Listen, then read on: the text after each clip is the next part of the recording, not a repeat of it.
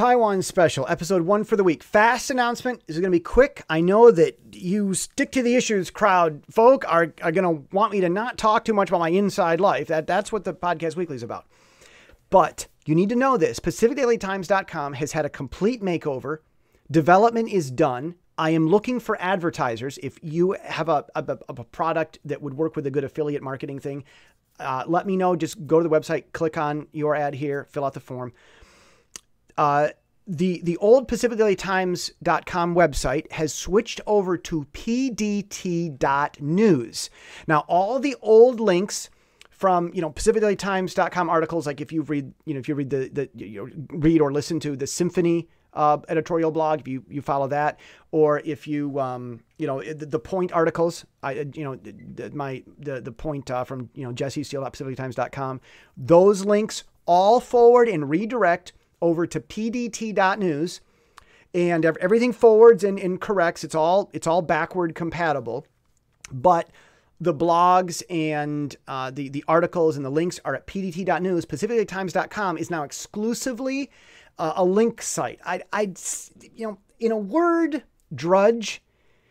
But it's very, very different. It's got a dark theme, a light theme. Scroll down to the bottom. There's kind of an about section that's next to all of the terms, conditions links. So check that out. This is a big deal.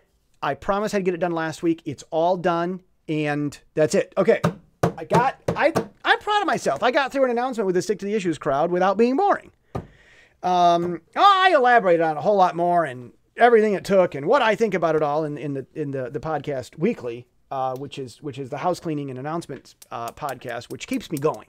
And I actually talk about why I do that. Okay, so on to hold on a second. I need a drink of this. Now, I've been going through many sleepless nights getting stuff done. I am a productive person, and sometimes I'd sleep 5 hours, wake up, start coding. Ingenious. If you want to, Podcast Weekly, I explain a lot of this stuff about it. I'm going to talk about Trump, G20, Kim. Oh yeah, yay. By Trump, what was the? I made the note here. Kim was honored, as in, like. This is a note that I've got here that I'm reading. So he was honored because Trump's visit stole the line. Okay.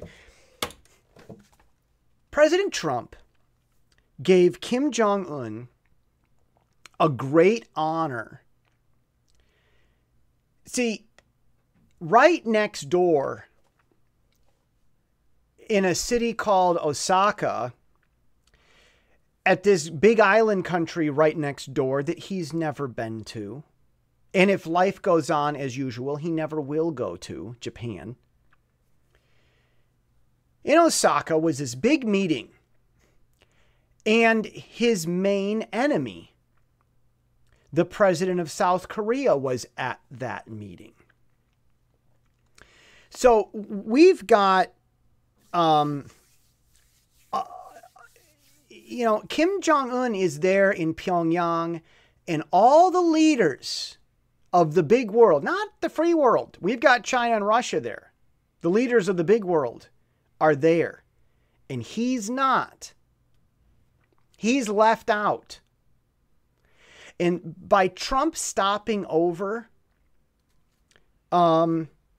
that's a big deal. That's a big honor.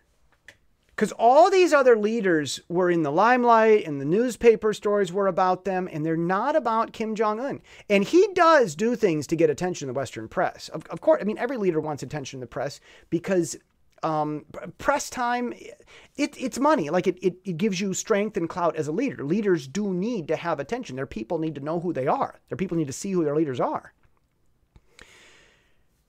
By Trump stopping by, Kim became the central focus of the G20 summit. And that was a big honor. There, I've lived in Taiwan 10 years, and that's what I think about this. It's one of the things I think about. Now, watching them at at the DMZ, watching Trump come out and walk down. That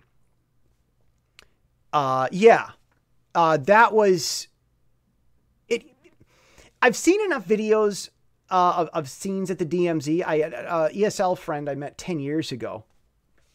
He told me that he'd gone to the DMZ and he'd actually walked in a little room, like you can tour the DMZ. So he'd been into the little room there. There's a little room that you can walk into. Yeah, I've seen enough videos that I felt like I kind of knew the place. And it's like, wow, the president is there. And there comes Kim Jong-un and he's there. And it was a casual meeting and it was okay. And they actually made stuff work. And Kim's coming down the steps to shake Trump's hand. And yeah, okay. Something you notice if you watch the videos, of course, it was linked, of course, at PacificLighTimes.com, the top article in the Korea stack. There were the news reporters were yelling at each other a lot. Okay, what's going on here? Asian press is a little less, quote unquote, respectful than Western press. And I've heard the Taiwanese talk about this. I was there with the Sunflower students in their legislature when all of the masses had left, and it was only Lin Feifan and Chen Weiting, the two leaders who the two guys had organized and started stuff anyway. It was just them left. And there was this mob of press cameras all around them.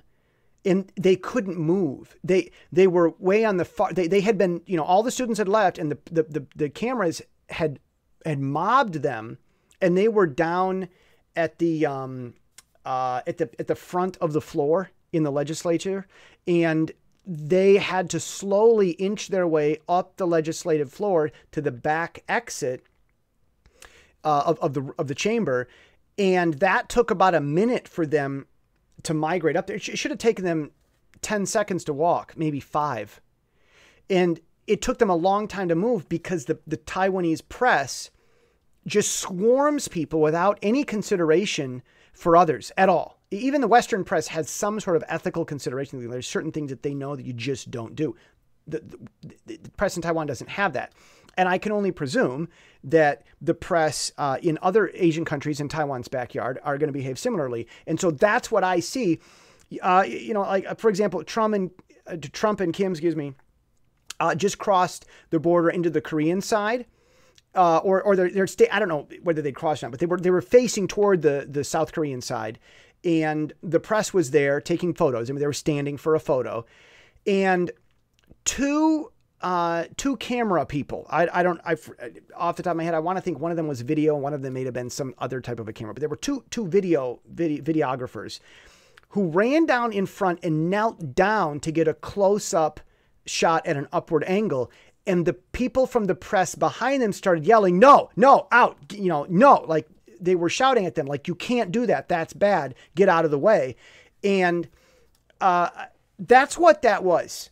I think that was the Asian press not having as many boundaries of respect. And so if you look at what's happening in other parts of what happens after that, you see some Western girls running around. You got some Western reporters in there. So anyhow, that was my take on the press. Because it was a big, massive press thing. A lot of people were running around and worried as they all scuffled across the border and then into the building. So that's a lot of the angst was just about press culture. And the big clash was not so much between, from what I see, it wasn't so much between the South Korean and North Korean press. It was between the Westerners in the South Korean press versus the Asians in the South Korean press. That's what that clash was about. That was a factor. I don't know everything. I wasn't there, but that's what I see looking through. So I think that the clash among the press probably created some chaos, and some of the security guys might have gotten concerned about people rushing and charging out of place. So it's amazing what the press can do to set the tone, to set a dynamic of different things. Okay. That's really one of the big things that I thought of. Oh, I got to tell you this. How they say Kim Jong-un's name in Chinese, Kim Jong-un. So that's Kim Jong-un is how they say Kim's name in Chinese. Yeah, I could have an episode one time where I read everybody's name. Jiang Jieshi is Chiang Kai-shek's name. Sun Yat-sen's name, Zongshan,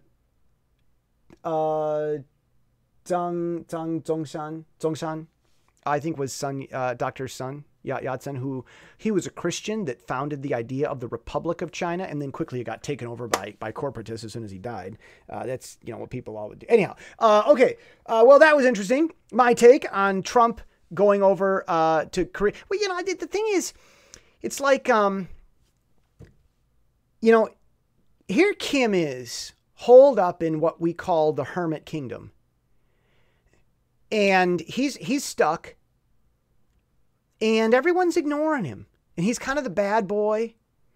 And whatever Xi Jinping hoped to get out of going to visit him recently might have been entirely lost. Because Kim kind of likes Trump. Like, when you don't have friends, you're kind of eager to meet people, And Trump is willing to talk to him. He doesn't just yell at him. He doesn't just push him out. And, they say that it was a failure in Hanoi, the capital of Vietnam, when they met in Vietnam a few months back. And people say that was a failure. I'm not so sure that it was. Trump knows what he's doing. And, Trump gives him this is the list of things. And it bothered Kim at one point, or at that point, or however that worked out. And then Kim went home. People said, oh, it's a failure. It's all over. Wait a minute. Trump is one of those people who knows what he's doing. And I talk about that in the podcast weekly, just yesterday, just a little bit in the beginning, in the first half, I talked about the need to know your values and to know how to generate, to know the hard, tough decisions that a lot of people think we need to, kind of back away from, but the decisions that we need to make in order to, keep the fuel coming. And Trump knows how to keep the necessary disruptions moving. All of us, the concept of necessary disruptions, it's called an engine. It consumes gasoline. You constantly got to feed the thing and pay for stuff. And it makes noise. And it's got to be fixed. You call it a necessary disruption. I call it an engine. And that's something that we easily forget about if we don't understand what it takes to make stuff work. Trump knows how to make stuff work. And whatever happened in Hanoi, Trump knew it would be okay, knew it would be the right thing. And this, for those who don't know that Trump knows what he's doing, this vindicates Trump in the eyes of those people. Well, maybe they're blind and they'll never see anything. But as far as that goes, this is vindicating to Trump in the eyes of some people, not in my eyes, because I know I get him. I know that he knows what he's doing.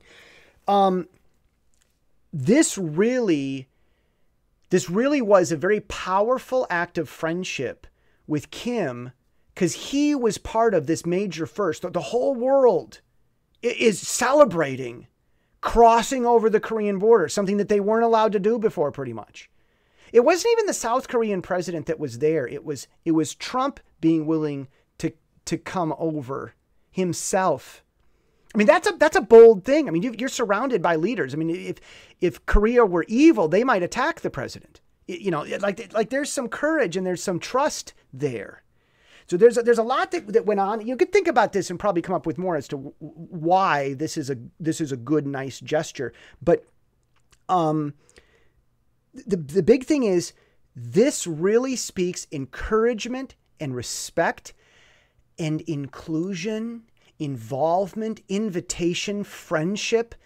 Kim wasn't at the G20, but this includes him in the story of the G20 in 2019. This brings him in to the fold, kind of. This opens him, or this welcomes him with open arms, and it includes him. It remembers the kid that wasn't invited to the party and has kind of an after party with him. And the after party, as we all know often happens, turned out to be better than the party. So this is going to have, my point in all this this is going to have a major impact on Kim and Trump's relationship. And whatever Xi Jinping had offered to him, and I mentioned this admittedly in the Cadence editorial this week, whatever Xi Jinping, the president of China, may have offered to Kim, it pales in comparison to what Trump was able to offer here. See, Xi Jinping cannot walk across the debated, disputed border in peace to do something that's never been done before. Xi Jinping can't offer that. And so Trump went and offered what nobody can. And that's going to be meaningful for Kim. Now, that's also going to upstage a lot of the political stuff going on. I mean, the 2020 election's over. And someone's going to say, no, it's not over.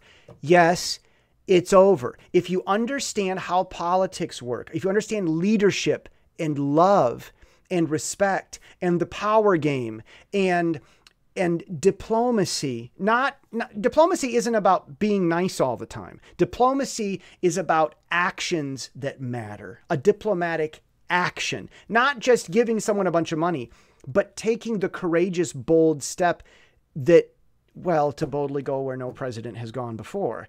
All right. Yes, the president and the great successor, dear leader, both crossed the border.